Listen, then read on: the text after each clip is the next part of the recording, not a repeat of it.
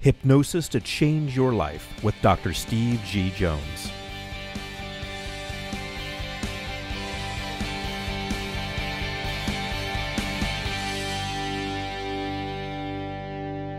This is a great question. This comes up a lot. Some schools of thought say that you should be let's say a therapist. We'll just give that a T. You should be a therapist. And underneath your role as a therapist, you can do other things. You can do, we'll give hypnosis an H, we'll say NLP, maybe Reiki, probably not if you're a mainstream therapist. Certain things just start to sound a little bit too far off the beaten path. But maybe do a little bit of hypnosis, a little bit of NLP, a little bit of coaching.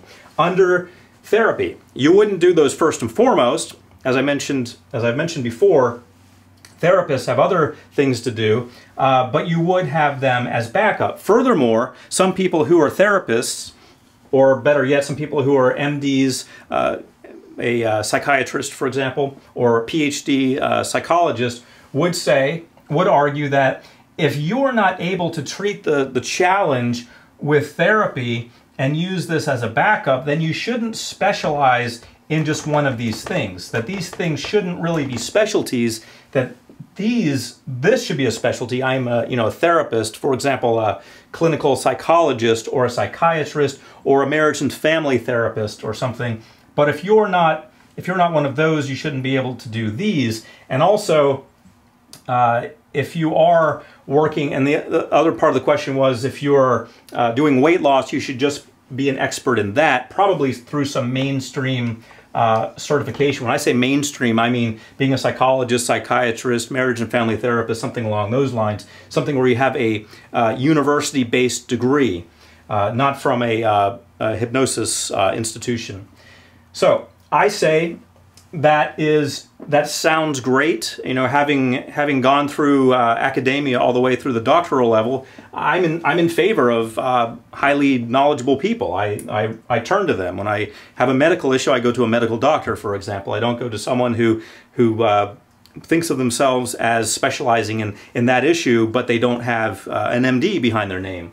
However, a lot of these bodies of knowledge have become very robust. In fact, mainstream therapists know comparatively little about NLP and hypnosis compared to a highly qualified NLP trainer or a master level hypnotherapist or a business coach who's been coaching people for a long time.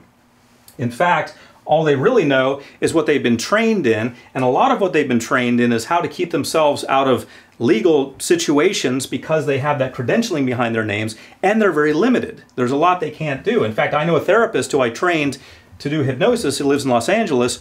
What he's got to do legally is some days he wears his hypnotherapist hat when he goes into the office. Some days he wears his therapist hat with the licensed credentials, and that's the way his lawyer told him to get around it. So we get into a lot of strange areas here.